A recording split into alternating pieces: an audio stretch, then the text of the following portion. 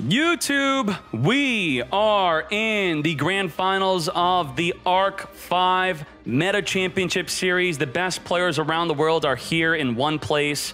If you want to join the fun, click join. Use your mother's credit card, $4.99 a month. She won't even know.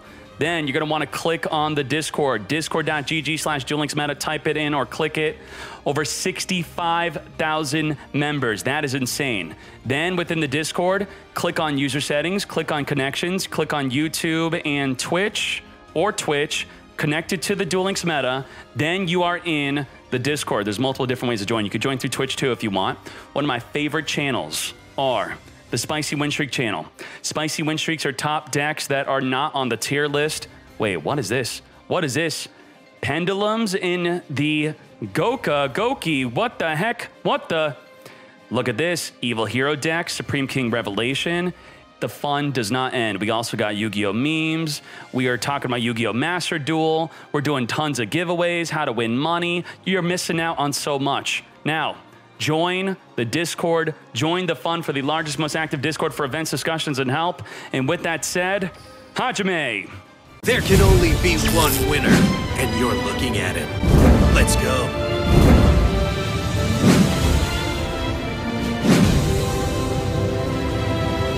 Get ready. Diva. The rule for spamming the chat is if you paste a pasta, you do it once. All right? You don't pasta more than once. You pasta the pasta once. Come forth and summon Diva, special summoning a Sea Serpent from the deck, then turning the entire field into level 4 so we could rank 4 exceed after special summoning a Silent Angler from the hand, which you could do if you control a water. Let's go, let's go. Turn 1 Abyss Dweller. Abyss Dweller has the ability to turn off the graveyard for both players. You cannot activate anything in the graveyard. Also with an infantry, you could detach it to destroy a face-up card in the fields. Whoa! On the very first turn, Triforcitops, only if your opponent has summoned 3 monsters, do you have the quick effect to summon a Triforcitops onto the fields. Triforcitops is going to lose 500 defense every turn, but it is unaffected by all other card effects. You cannot pop it with the infantry. You can't use back row on it. Tenki going to search for an Emerald Bird. Bird on summon could discard a card to draw a card and also trigger the effect of a Lunalight. Activate. He might have a big response here. He did in the previous duel. He's repeating the same strategy. He's going to activate the Dweller, detaching a Diva to prevent the activation of any card he discards. See, he doesn't discard as a cost. It's a discard as an effect, so he has no idea what he's discarding. He cannot wait after the discard. He must detach the Dweller before the discard. Now, the Martin has been negated, prevented from being activated. The Martin would have searched for a Lunalight Fusion, which is the main card of the deck. Ending the turn, no Lunalight Fusion. Denied the Fusion search and did not even activate the Fusion, so he did need it. Triforcitops again, dropping by another 500 defense. This is devastating. Marksman, if we successfully deal damage with the Marksman, will activate to special summon a Sea Serpent Atlantean from the deck. Back in my day, you would summon Dragoons. I don't know about this thing. What the heck? Atlantean attack squad. 2,700 attack going in to take out the Triforcitops. Now, if he were to attack directly with a Dweller, that would trigger Destiny Draw after dealing 2,000 damage. They pick up their deck and search for anything, so he did not attack for good reason. Summon a monster in attack position. Dweller has limited ammo. We're going to activate the White Rabbit on summon, special summon a Lunalight from the grave. Then, per Lunalight you control that's not the White Rabbit, you could return that many cards in the field that's back row back to the hand. The Dweller does have the ability to detach an infantry to destroy a face-up card in the field to prevent that from happening. Not coaching. We going. These are two possibly the best decks to invest in with the new Arc 5 World release.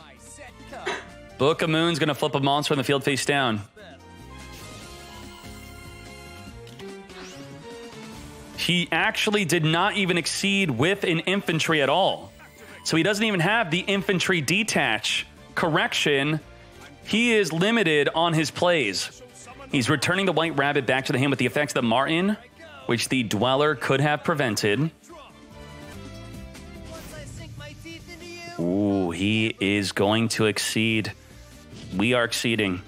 Now, the restriction to play Reginald Shark is your extra deck must be water only. Water only? Well, we're then limited on what cards we could exceed into. We could use the search, we could use the filter. Water, exceed, 4. Also, we could do released only. This is pretty much the only options to summon. Now, you tell me at home in the comments what non-released cards would be good here. Whoa, there's a lot of them. What the?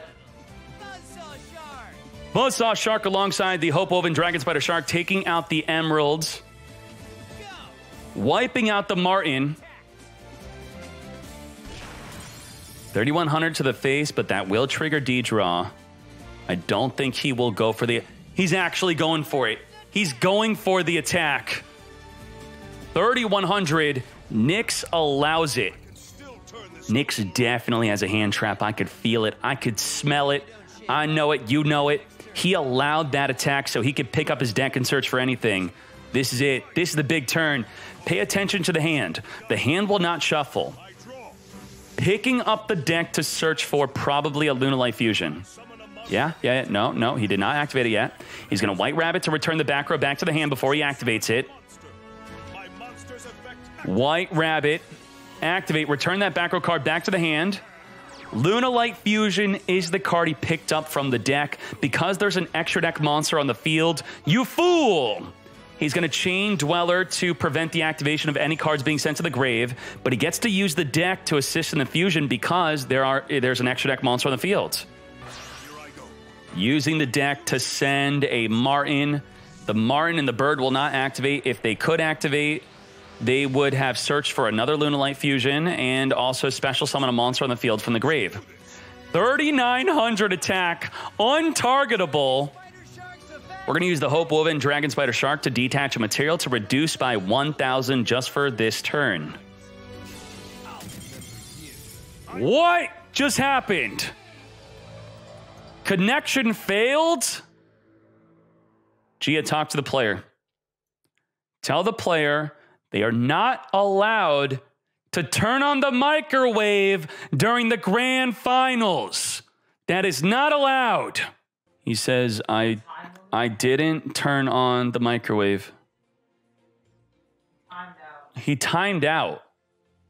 He had a time limit loss. He timed out. The fools in the chat think Water Exceed will win. Lunalight up a game. Turn 1 set. No Diva. No Water Exceed play. What the? We are drawing. We are going to summon from the hand of Fox. Not even an Emerald Bird. Both players bricking. This is the worst possible scenario for both players. This is trash. No extra deck summoning. The deck is full of one card exceeds. Buzzsaw Shark, Diva. Hey! Diva off the top of the deck. Summon a Sea Serpent from the deck. He's going for the D-draw play. More aggressive than defensive. More proactive than reactive. Top players need to know when to react, when to make plays. Sneaking on in, Silent Angler, which means he passed on a turn 1 infantry Silent Angler play. Interesting. Do you think it was a good idea to not exceed turn 1 against a Lunalight deck? I would say possibly, because you don't want them to use the Lunalight Fusion to use the deck to assist in the Fusion summon. So technically he did not brick. He just chose to not exceed. Abyss Dweller, we got 5 gifted subs. Let's go. Marksman, after dealing battle damage, will activate to special summon a Sea Serpent Atlantean from the deck. Come forth and summon. Infantry and defense. Not attacking directly. That would trigger D-Draw. I summon a monster in attack position. He's going to summon Emeralds. White Rabbit.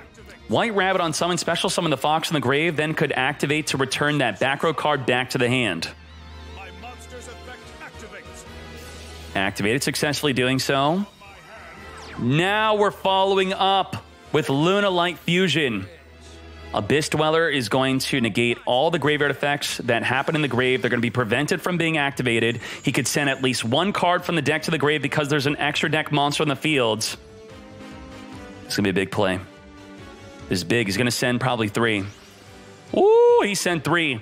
The entire field plus a Martin. Now, the Dweller is preventing the activation of the Fox, reducing a monster to 0, preventing the activation of the Martin, which would have searched for another Luna Light Fusion. We are making a Saber Dancer at 3,600 attack and is untargetable. Butterfly turning it into 4,800 attack, going in onto the Dweller. Big damage. 2,600 damage over the Dweller. Now, how do we deal with the Saber Dancer? It is completely untargetable. Infantry allowing an additional summon from the hand. Atlantean Attack Squad is here. With mismatched levels on the field, we use the skill to turn the entire field into level 4. Now, to use this skill, your deck and extra deck has to be water monsters only. We are exceeded into Hope Woven Dragon Spider Shark. Hope Woven Dragon Spider Shark has the ability to reduce the Saber Dancer by 1,000 attack. Reduced by 1,000 drops it down to 28. Not big enough. We needed Abyss Dweller to boost up the Hope Woven by another 500 attack. That Saber Dancer play not only took out the Dweller, but by discarding the Butterfly, made the Saber Dancer an additional plus 200 attack. Otherwise, could have been dropped down to 2,600, which would have went even with the Hope Woven. Not looking good. That White Rabbit's going to be able to return both back row cards back to the hand. He needs to get flipping. He needs to flip something. With no Dweller, he's going to be able to activate any graveyard effects. Special summon a monster. My monster's effect activates. White Rabbit, target both back rows if they both return. Oh, no. How could this be? Butterfly jumping off the field, turning the Saber Dancer into 4,800 attack. Swinging in with the White Rabbit to further boost up the attack of the Saber Dancer to 5,000 attack. Hope Woven, reduced by 1,000. Taking 2,200 damage. That triggers Destiny Draw. Saber Dancer, lethal damage. Nyx with Luna Lights defeating in a 2-0 victory, taking out Water Exceed. Luna Lights is the best deck of Arc 5. Let's go. Top 32 of the new Arc 5 world. It's everything you wanted and expected. Let's see what the best decks are. Top decks, full top deck breakdown. The full deck type breakdown of the best players around the world, global, international, from Japan, Europe, Korea, China, Brazil, Canada, Europe again. There's Europe pretty much is every country, right? In America, Harpies was the most played deck by far. Wow, that's kind of look like Onomat numbers. Harpies are a bit of a problem. So let's look at the top 2 decks. Let's get right into it. Goomba, Water Exceed. Goomba. Let's have the extra deck in the view also. Oh, you know what? We'll just look at the extra deck like this. Double Drowning, Poisonous Winds for Harpies, but then the Harpy Field Spell will take out the Poisonous Winds. We have Mind Drain to stop the Thunder Dragon deck, activating hand traps. We want to negate that. Very good. The extra deck is standard. Triple Floodgate Trap Hole, though. Floodgate, great against Pendulum, but were there a lot of Pendulums in today's event? I don't think so. Let's look at this. Let's go down here and open this in another window. Pendulums. Yosenju could be the Pendulum version and the non-Pendulum version. Pendulum itself is obviously Pendulums is 3. What other Pendulum decks? I don't think we really had any other Pendulum decks. So Pendulums, kind of a flop on release, but Exceeds were also a flop on release. At this point, it's intentional for the new summoning mechanic to not be top tier on release. Top 1, Lunalight, 41k gems. It's even cheaper if you take out the Sphere Kribo and the Triforcitops, which are definitely not needed. Congratulations, Nyx, on the first place victory. We're going to look at his side deck a little bit. Necro Valley, Double Deity Crow, a third Triforcitops, Digusto Emerald for recycling. Interesting. Shout out to my teammates in Pharaohs and MHC. He means clanmates. And to all the doubters, I started 0-2 in the tournament. That's bad. See, how could I not? And then got 32nd place. 0-2 and made it in the top 32. We said this at the start of the event. If you go X and 2 losses, the event is designed to 99+% chance you will make it. So good job, Nyx. Losing the first 2, going 5-0 after that, 5 win streak in a row. Win, win, win, win, win. Then winning the entire event. Never give up. Good job, Nyx. Amazing. Now, let's get to the rest of the top 32 decks. Let's see what's good. Top 32, Blue Eyes. You love to see it. Blue Eyes did not get touched by the ban list. They got hit by a previous ban list, though. Losing the Melody in the main deck. Only being able to play 1 Azure Eyes, Silver Dragon. That's fine. I think they were generally playing 1 to 2, mostly 1 anyway. Good job. Good deck. Future Fusion. After a turn, send your Lunalights from the deck to the grave. That's Poggers because they then activate their effects. Butterfly for a boost. All right. Tenki. It looks like Tenki is the way to play the deck. So if we open up Tenki, because you may be thinking, do I have to play Tenki? Come on. Well, let's open up Tenki. Oh, I'm so sorry. Lunalight is playing Tenki 100% at 3. These are also including King of Games and on top of tournament topping decks. So big rip. You might want to spend your dream ticket on Tenki if you want to play Lunalight. Because otherwise the rest of the deck is quite cheap. Melsoul, Harpy Hunting Ground, nothing crazy, nothing too special. We're going to be very quick. Harpies, nothing crazy nor special. Harpies. This one kind of looks clean. It's just, they're lined up. Interesting. Wow. Okay. Jordy. Wow. Harpies. Eccentric being played in Gaia because now the skill requires you to return a monster. You could return anything. Now it has to be a monster. Well, your Mystical Space Typhoon is now a monster. Great. Whoa. Whoa, we gotta zoom out. Whoa, Lorenzo. What is this, mate? The Oasis is the new card. This is an Arc 5 card, mate. Great. Target a monster in the grave, special summon it in defense. There's no restriction. It doesn't have to be low level, high level, certain type, effect, non-effect. Just special summon from the grave. And then the monster is not even banished when it leaves the field. It goes back in the grave. So with 3 Oasises, you could just resummon the same monster. Magnets love being summoned. Harpies. Gaia. 3 Eccentric. 3 Book of Moon. $281. Okay. Oh, hi me.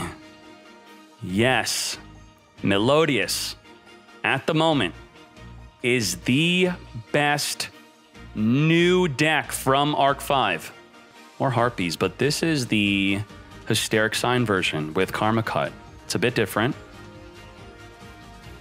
We have Thunder Dragons. Thunder Dragons are enjoying the new Arc 5 card. They are actually replacing their 3rd Levineer for it. Why are they playing this? The Odd Eyes Advanced Dragon could be searched for with the Melody. The Melody could also grab a Levineer, so Levineer plus the Odd Eyes Advanced Dragon. Tribute summon over a level 5 or higher monster, then you have non-targeting destruction of a monster. You non-target destroy, Luna Lights just won the event, so you could destroy a Saber Dancer, and then you deal damage equal to half of their original attack, and you could attack also. You don't lose your attack, so you could very easily one-turn kill with the Odd Eyes Advanced Dragon. Harpy. Blue Eyes, standard Blue Eyes, looking very similar to the other deck. Yosenju. We had such a good opportunity to play the new Yosenju Pendulums, but you didn't. Harpies, more Harpies. -1 with Light Point Boost Alpha to win the mirror match, then swap into Harpy Hunting Ground. Moving on. Again, Cicio Mello and Zaga Zaga answer the whole community on why Pendulum Yosenju was not the deck to play over regular Yosenju. Is it too easy to be disrupted? Do you need too many combo pieces to make the big plays? Let us know. What does the deck need? Kid main with Harpies, all right. Water Exceed, playing the Treacherous instead of Floodgate. What? A teeny weeny Thunder Dragon deck. Look how cute it is. It's a 20-card Thunder Dragon deck. Has anyone ever seen a 20-card Thunder Dragon deck? Good job, Neo Yu-Gi-Oh! Yan Storm. Eccentric. Gaia. Yes. Konami really did not like that players were able to play a really well-built Gaia deck from just mowing a lawn, spending $11, getting the full deck, pretty much everything you want and need besides the Dragon's Mirror. They instead wanted to make the deck more expensive, forcing you to return a monster, thus forcing you to play an expensive monster like Eccentric. So now the deck rightfully costs more money. How dare you do well for free or on a budget? Another Melodious deck. Not playing Necrofusion, Double Tretch, First Movement Solo. Very good. First Movement Solo with the skill is nuts. Triple Score. This is insane that we do not have Kalutes. You tell me if this is an injustice, right? We all hate injustice. Inherently, when we are born, we want everything, the world and everything we interact with or within our bubble to be fair and just. Kalute, boost by 1400. Score, reduce the opposing monster to 0 attack and 0 defense. You know what this means?